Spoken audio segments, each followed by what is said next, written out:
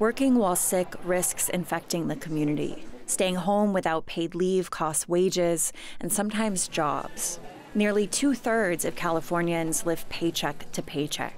Denise Barlage works as a grocery cashier in Huntington Park, near LA.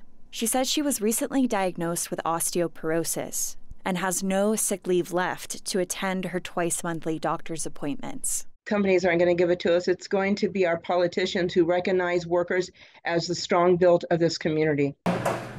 Employer groups opposing the bill say many businesses can't afford the change and would pass the cost on to customers or cut jobs, wages, or other benefits. Supporters, including Dr. Curtis Chan, say it's a matter of public health.